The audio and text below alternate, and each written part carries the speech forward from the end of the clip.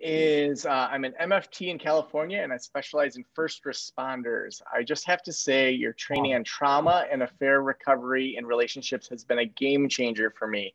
I was wondering how you would suggest presenting this specific trauma approach information to people in the first responder / military world in a networking / marketing presentation, not in a clinical role. Okay. Wow, let's see. Can you read that last question, the last sentence again? Yeah, wondering how you would suggest presenting this specific trauma approach to people in the first responder or military world if it's a networking or marketing presentation, not in a clinical role. Okay, so you're just trying to get people on board as opposed to training them how to do it. Is that right? Yeah. It sounds like it's maybe more your marketing, or maybe doing a presentation to first responders or military. But are they chaplains or are they couples? I'm guessing, Alicia, do you want to unmute yourself and maybe we can clarify a little bit your question? Yeah. Yeah, sorry. Can you hear me okay? I can very well, Alicia. Great. Okay. I'm in a coffee shop, so I'm just like trying to make sure it's not too loud. Yeah. So when trying to do like marketing and networking, I really like working with couples. That's one of my favorite things. Mm-hmm. And so I'm trying to explain how the trauma of the job can impact the relationship, but it's hard to do it in like presenting at departments or at military gatherings in a way that doesn't sound too I don't want to get too clinical in it. And so I'm not finding a good rhythm or way of doing it right now because I haven't done it enough. And so I was just wondering if you have any suggestions about how to present that in a healthy or helpful way when it's not like in a one-on-one setting with a couple. Yeah. Okay. All right. And are you presenting to people who would be in the role of helpers or just first responders, period? Oh, you're muted again. Can you unmute? Yeah. Sorry. It's to first responders. So like I'm going and saying, hi, my name's Alicia. And I just want to let you know about the work. They're responders themselves. They're responders themselves. Okay.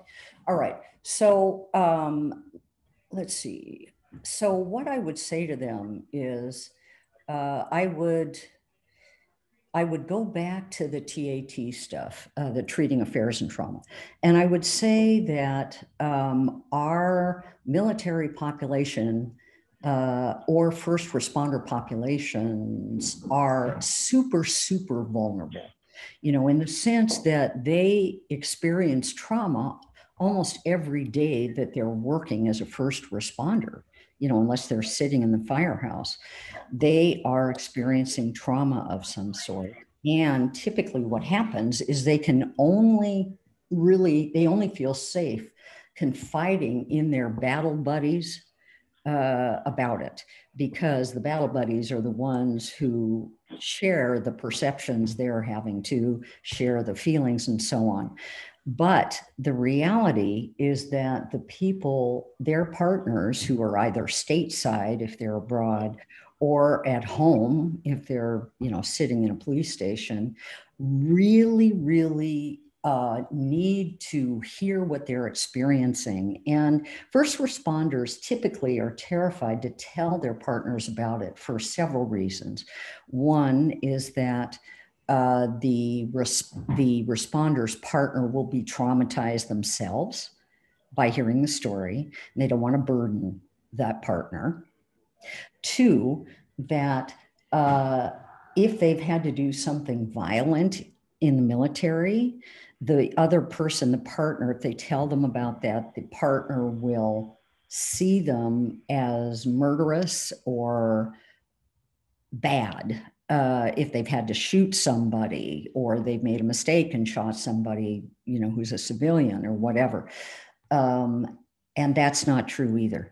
And what you need to really convince people of is that they cannot maintain a good, strong relationship without talking about their experiences. They have to talk. And the reality is that when partners have married or partnered with the first responder, they know what they're signing up for. They're not fools. They're not idiots. They know. And they expect to hear stories like that.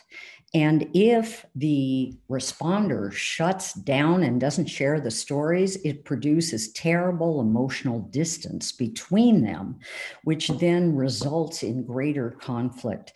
The other thing, too, is if the responder doesn't share the story with the partner, but shares it with a third party, a battle buddy, who maybe is of the opposite sex or whatever, which does happen, then it's more likely for affairs to happen.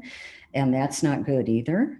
So it's really important to have an inner circle. And in that inner circle is the responder and their partner. And everything is shared there. Everything is shared there. Also, if the person is carrying PTSD, it's even more important for the couple to talk to one another and to share the PTSD stories so that that partner can help carry the PTSD along with the responder. And the responder should be talking to the partner about what they need when their trauma gets triggered, which is going to be, all the time. And I think, I don't know this for sure, but in the military, I think there's a vast underestimation of how much trauma there is.